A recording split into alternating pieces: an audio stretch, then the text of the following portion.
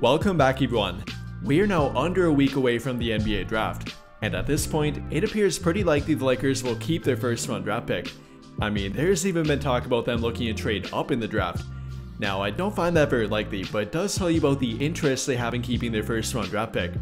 And whether they trade up, trade down, or simply remain where they're at right now, I think they'll be very open-minded, something they were not during last year's draft in my opinion. Now, I for one have not given up on Jalen Hood-Schifino quite yet, but I do think they're a bit too set on drafting him. I mean, it's pretty obvious that he was the guy they wanted, and that kind of gave them tunnel vision, with them passing up on a guy like Whitmore, who ended up dropping all the way down from being a projected top 8 pick, all the way down to 20th. Now, don't get me wrong, the Lakers are not the only team that got it wrong here, but I think they should take that as a learning opportunity. Simply put, you gotta take the best guy available sometimes, even if that player is not top of your draft board. And while they might have a similar opportunity again this year, with many predicting that Holland, a player that has been widely compared to Whitmore, could fall out of the draft lottery entirely, potentially falling to pick 17, which again is where the Lakers are currently picking at. And if that were to happen, I think they should take a long hard look at drafting him.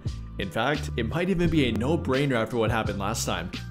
And with that in mind, we are going to talk about the argument for the Lakers drafting the best player available, which in this case might end up being Holland. But before we get too far into it, if you're looking for a place to talk about everything Lakers and NBA related, then don't forget to check out our NBA Discord. Or if you don't have Discord, then feel free to follow me on Twitter to hear my thoughts on everything NBA related. There will be a link for both of them in the video description down below. But without further ado, let's dive right into it. And we'll begin by taking a basic overview of Holland. And if you have no idea who he is, Holland is a 6'8" combo forward that has one of the highest ceilings in the entire draft. And after all, he is one of the youngest players in the entire draft too, being 18 years old for another 3 weeks. And flashback to a year ago, Holland was the number 2 ranked prospect in the entire 2024 draft class. Though unfortunately for him, his stock has taken a bit of a tumble throughout the past year. Rather than going the college route, he played for the G League Ignite, which has kind of become known for lowering draft stock rather than raising it. And well, that's what happened to Holland. In reality though, I think a whole bunch of people are overreacting. I mean, it's not like the guy completely fell apart. In fact, he led their entire team in points per game, putting up over 20 of them in 14 total games, and on not too bad efficiency too, shooting over 44% from the field. However, the problem that many had with him was 3-point shooting.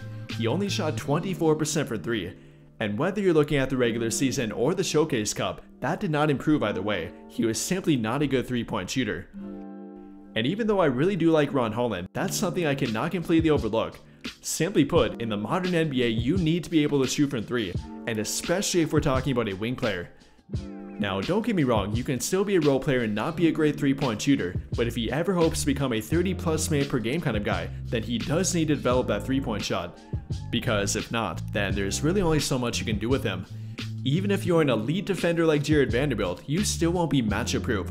There are going to be matchups and your team cannot keep you on the court, and that is something we do need to keep in mind with Holland. Though I do believe there's room for improvement and optimism here too. I don't think he even has a bad shooting motion. I actually think it looks pretty good. There is nothing that needs to be fixed here in my opinion. And well, that should mean him simply needing more reps. Now, you obviously can never guarantee that, but I would be willing to take that risk. I mean, it's not like the guy's a 4-year college player with a broken jump shot. He is not even 19 yet with only one glaring issue offensively, and I for one can live with that. And if you look beyond the 3-point shooting, there is a lot of talent here already. The guy is simply a blur on offense, having a lightning quick first step, and then being great at finishing around the rim. And boy oh boy is the guy ever fun to watch in the open court. If you give Holland a lane to the rim, then he is going to throw down a monstrous dunk, which he might even do if a defender is right in front of him. I know a lot of people have been comparing him to Whitmore, which I kind of do agree with, but I really see a young Trevor Ariza here, both from his height and length along with his style of play as well, being a little bit shaky of a 3-point shooter, but then being an absolutely elite athlete. And yes, that does translate to him playing defense too. But a little bit more with him on offense, Holland can be a great slasher. He is good at knowing when to cut backdoor, and then again, there is no doubt about his ability to finish around the rim, and that could very well become his calling card while he develops.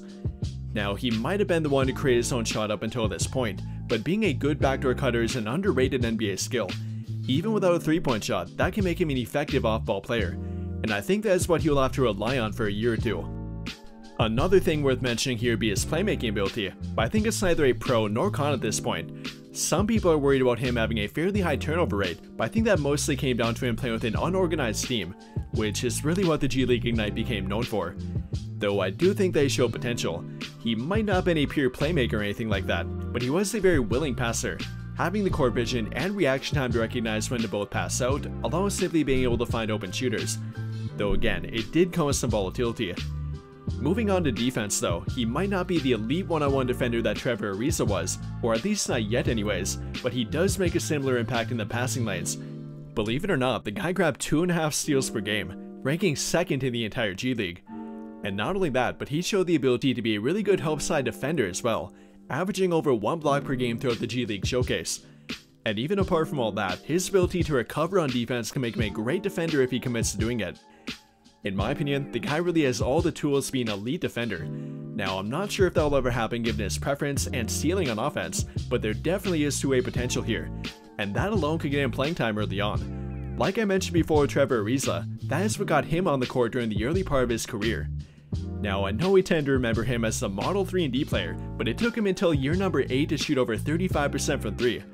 Now, we are talking about a different style of play back then, but you can always find a role for a great athlete that commits to playing defense, which I think Ron Holland could do. And unlike Cam Whitmore, Ron Holland is 6'8" with a near 6'11" wingspan, meaning he'll be able to match up with bigger wing players from day one. The guy might even be able to match up 1 through 4 from the get-go too. And much like the Thompson brothers, they offer quite a bit of value from that alone during their rookie years. And much like a young Trevor Ariza, that came without offering reliable 3-point shooting, with both Amend and Azur Thompson shooting under 20% from 3.